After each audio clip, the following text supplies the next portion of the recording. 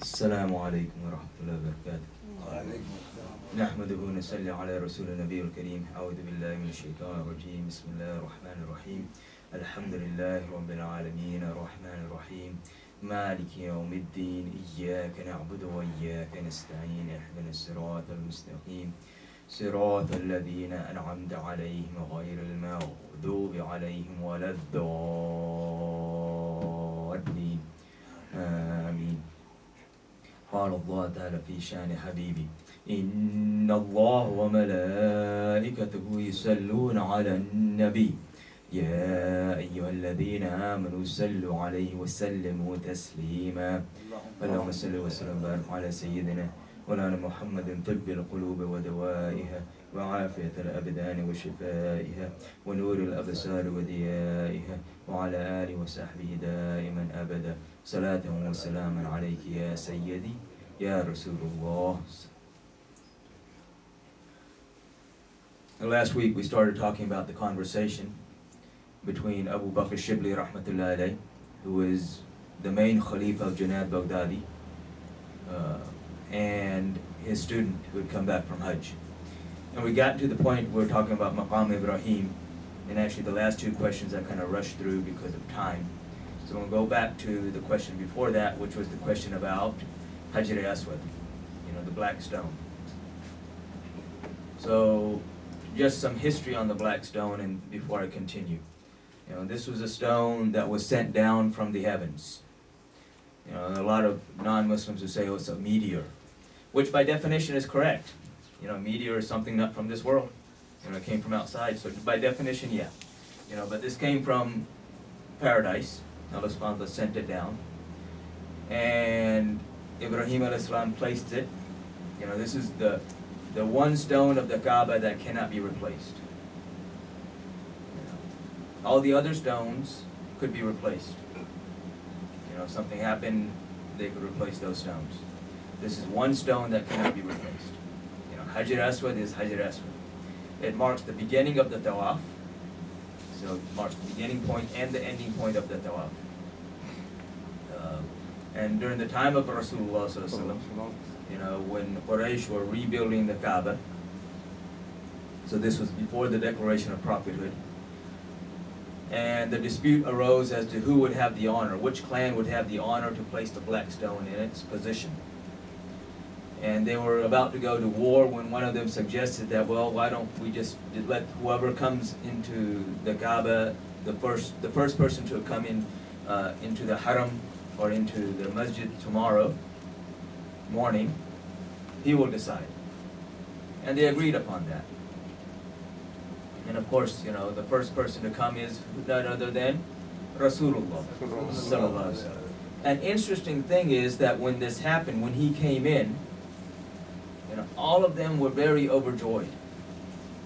Because again, he's the one that they refer to as Sadiq al-Amin, the truthful and the trustworthy. Even though these are the same people who are going to violently, viciously, vehemently oppose him when he declares his prophethood. But these are also the same people who said that he's never lied. There's no one more trustworthy than him. If he says something, it's true. And he doesn't do or say anything without meaning. They all agreed on these things. So when they see him come in, they also know that he's the most just among them. And in reality, the most just among creation. He is the definition of justice, the definition of purity, the definition of truth. So when he comes in, they're all overjoyed, because they say whatever decision he makes is going to be fair and just.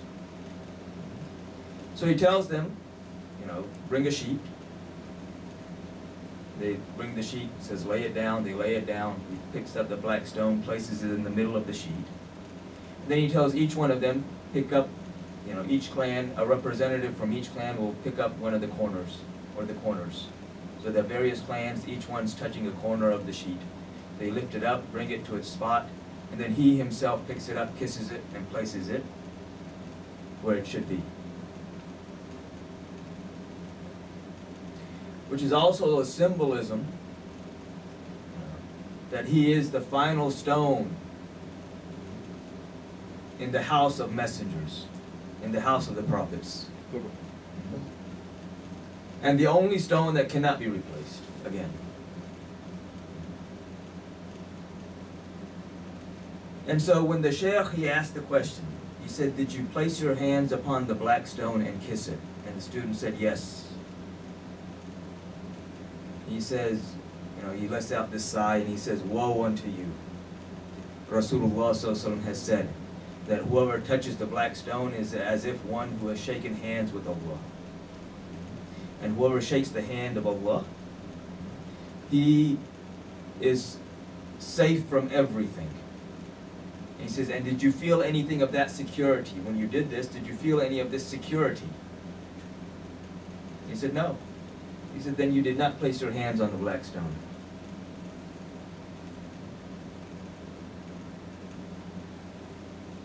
I mean, when we ponder into what he's asking, you think about it. What does it mean to shake a hand? We talk about, we mention this every day, or some of us, but we never think about it. You make a deal with somebody, and what do? You shake their hands. And then if they go back on their word, you say, we shook hands. I mean, that seals the deal.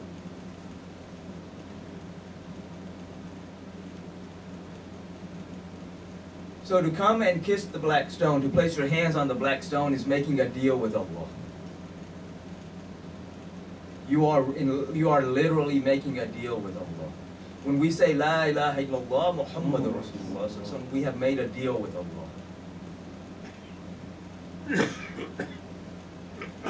And of course the Hajj is the pinnacle of faith. So this is sealing that deal. So what is the deal? This is why Ali radiallahu, he said to Umar radiallahu, don't say like this when he said, oh black stone, you are only a stone, and if I had not seen Rasulullah kissing you, I'd never kissed you. Ali radiallahu standing behind him, he said, oh Umar, don't say like this, because Rasulullah has said that on the day of judgment, this stone will testify to the faith of those who come before it with faith, to the iman of those who come before it with iman, and the disbelief of those who come before it with disbelief. Those who place their hands on it and don't fulfill the deal.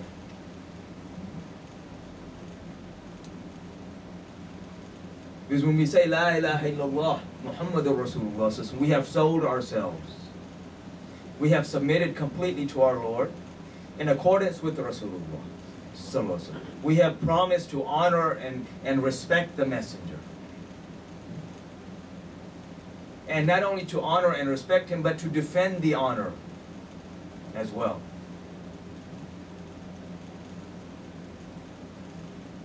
And now if we make that deal and we go back on our word, somebody violates a contract, what happens? You go to court. If it's a major contract, if it's a petty contract, you say, let it go. It's not worth haggling over. But if it's a major contract, what are you going to do? You're going to end up in court. And the judge has to decide. The interesting thing here is, the court, this is the most significant of contracts, the most important contract. The contract with our Lord. And if we violate that contract, then where do we end up? We end up in court. Who's the judge in that court? Other than Allah subhanahu wa ta'ala. So this is what that Shaykh is asking, Abu Bakr Shibli Rahmatullah is asking his student. So when you touched the black stone, did you feel that? Did you notice that? Did you really have that in your heart? Were you willing, when you shook hands on that contract, are you willing to do everything that it takes to fulfill that contract?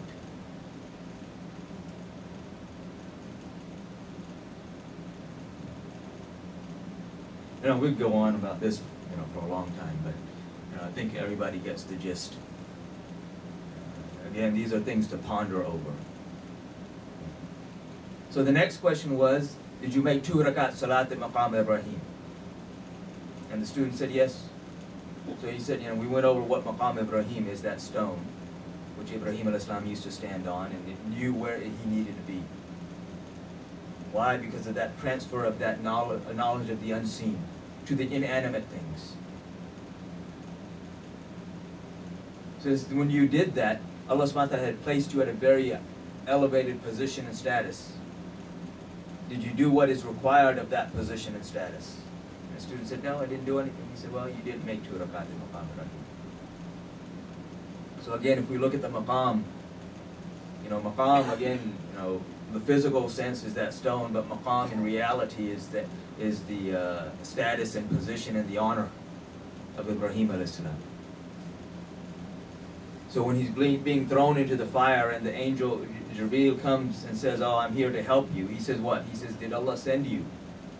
He said, no, I came with his permission, but he didn't send me, he didn't order me to come. He said, I don't need your help. He says, just tell me this much. Is Allah looking upon me? Which of course means, is he looking upon me with his pleasure? Is he pleased with me?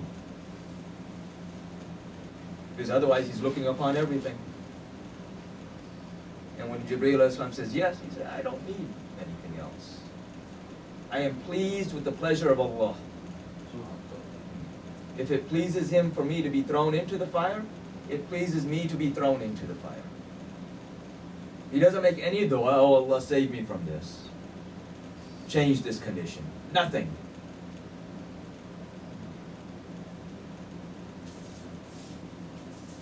Of course, people, as I mentioned, they use this incident in the wrong way.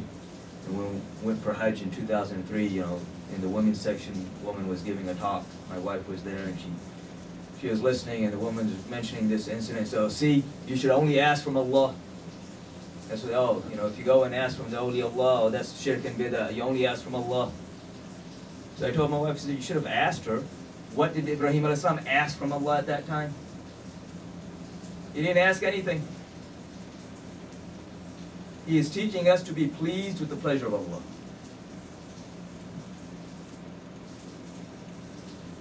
Which is also interesting, If Allah subhanahu wa ta'ala, this position of being pleased with the pleasure of Allah is a very high status. We can attain Jannah even with lower status. We can attain Jannah simply by doing what Allah subhanahu wa ta'ala wants. Whether it pleases us or not. We simply do it. But for His beloved, Allah subhanahu wa ta'ala has set a different criteria. As far as the attitude toward the beloved. The attitude toward Allah is, okay, I'm fulfilling the command. I got to get up at Fajr. It's hard on me. I don't like to get up for Fajr, but I still get up for Fajr. Allah subhanahu wa ta'ala says, fine. You're pleased with it, not pleased with it, just do it. But the attitude towards Rasulullah sallallahu alaihi wasallam, Allah subhanahu wa ta'ala defines for us in Surah Nisa, Surah number 4, verse 65. And the verse, just the beautiful words that it starts off with, فَلَا وَرَبِّكَ. Allah subhanahu wa ta'ala says, no. It says, by no one else other than Allah subhanahu wa ta'ala says, I swear by no one else other than your Lord. Oh my beloved. Allah subhanahu wa ta'ala is swearing by himself, but he's not swearing by himself by saying, I swear by my honor or by my majesty or by myself. He says, I swear by your Lord, oh my beloved. Sallallahu alayhi wa sallam. فَلَا وَرَبِّكَ لَا يُؤْمِنُونَ حَتَّى يُحَكِّمُوكَ فِي مَا شَجَرَ بَيْنَهُمْ. None of them is a believer unless he makes you a judge in all of his affairs.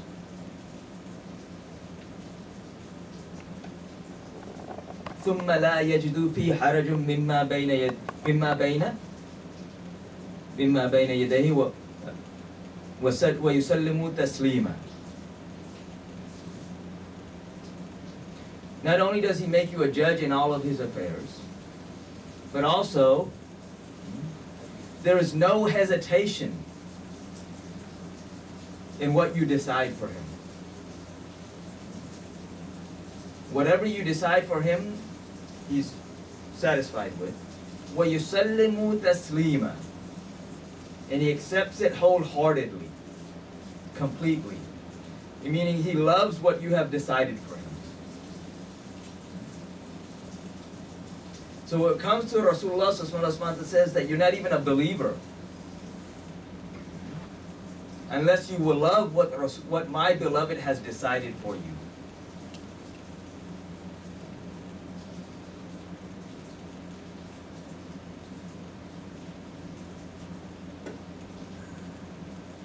Again, each one of these points we could go on for a long time, but time is short. People's attention spans are shorter. Again, the purpose here isn't to give everybody every little detail. Kind of hit the important points and let people think and ponder, which we don't do, unfortunately. That's why we don't know how to think anymore. It's like even in the hospital. We get patients that get admitted for chest pain. Because everybody's used to, let me do what the computer says. If an order got missed, didn't get put in.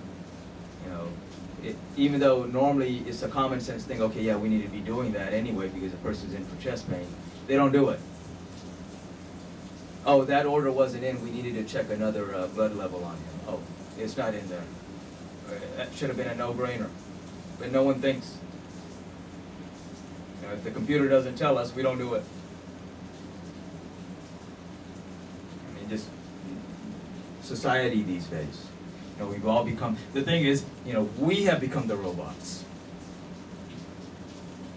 The robots are thinking with artificial intelligence, and we have become the robots. No more thinking. Allah subhanahu wa ta'ala keeps telling us in the Quran, ponder. Why don't you ponder? Think about it. He challenges us. He's telling us, don't be robots. So anyway. So after this, after Maqam Ibrahim, he asked him, he says, did you do the Sa'i, run between Safa and Marwa, and did you ascend Safa? He said, yes. He said, then what did you do there? He said, I recited the takbir, and I made dua to Allah subhanahu wa ta'ala to accept my Hajj. And then he asked me, he says, and did the angels recite the takbir with you? And did you have any knowledge of the significance of your takbir? Allahu Akbar. So he says, no. He says, then in reality you did not, say the takbir.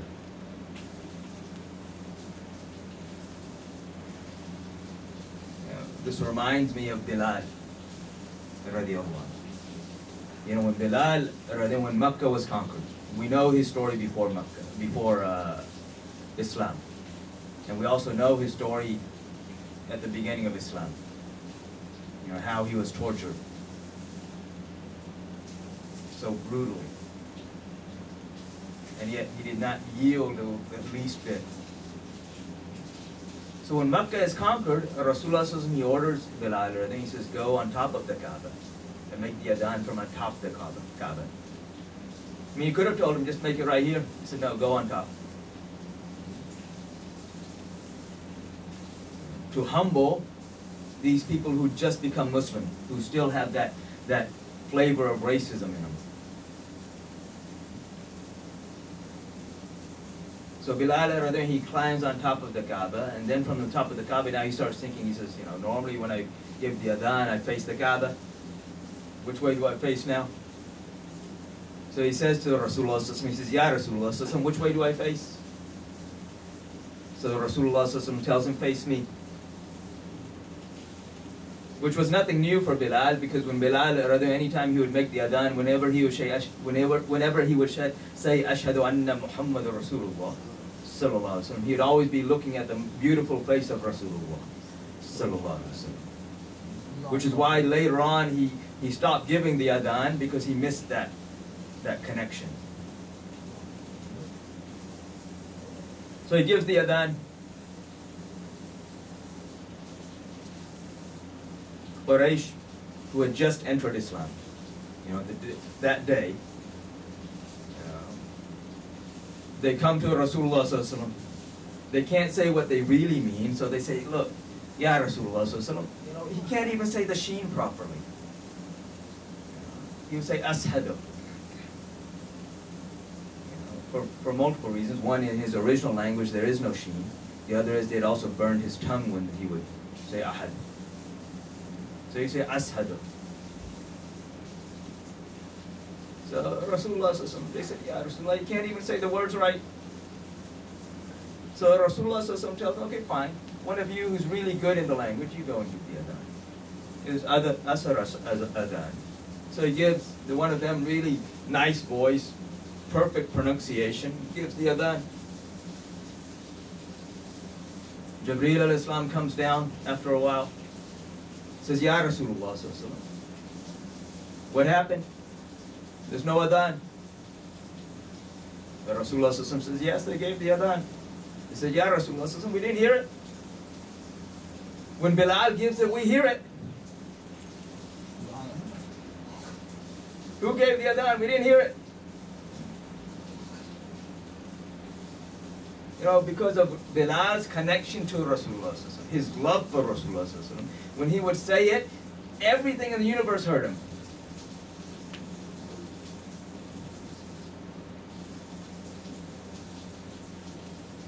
Because everything in the universe knows Rasulullah, recognizes him, except for men and jinn.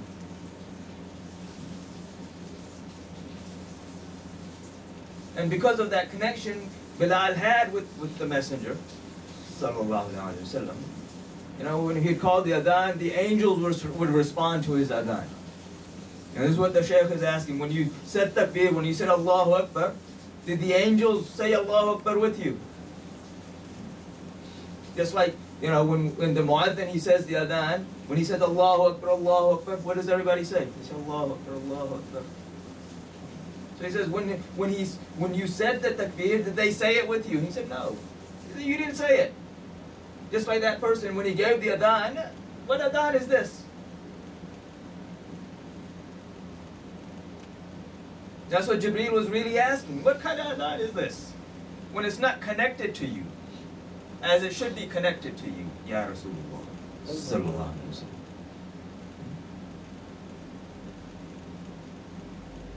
So he told him, he said, nah, you didn't say the takbir. He said, did you descend from Safa? He said, yes.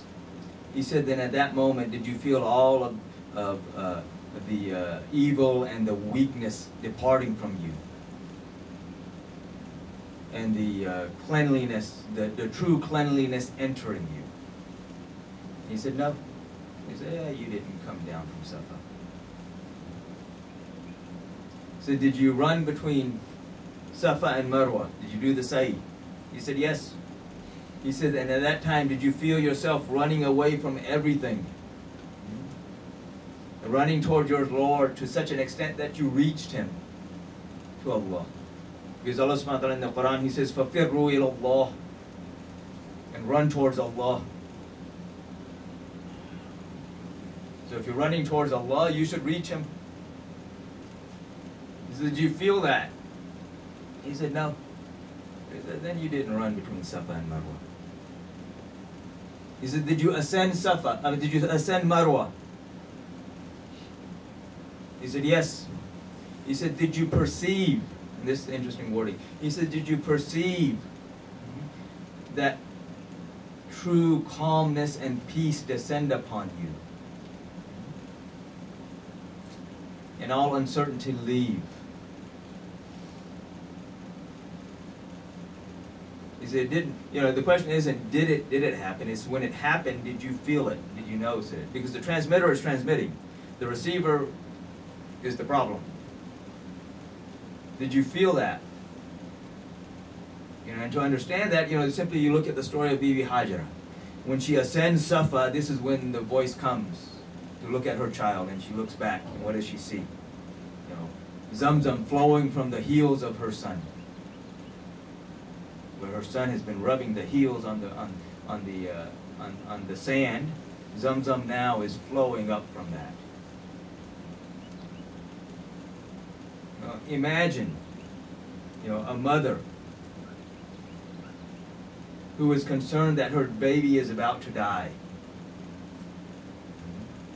Now suddenly getting that relief and peace and tranquility when she sees all of this water gushing up.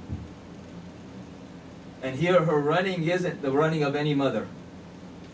She is the mother of that child who is carrying the nur of Rasulullah.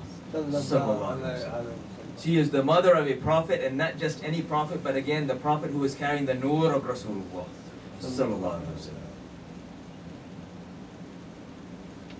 So he's asking, did you feel any of that peace and tranquility descend upon you? And he said, no. He said, well, yeah, you really didn't ascend a Marwa.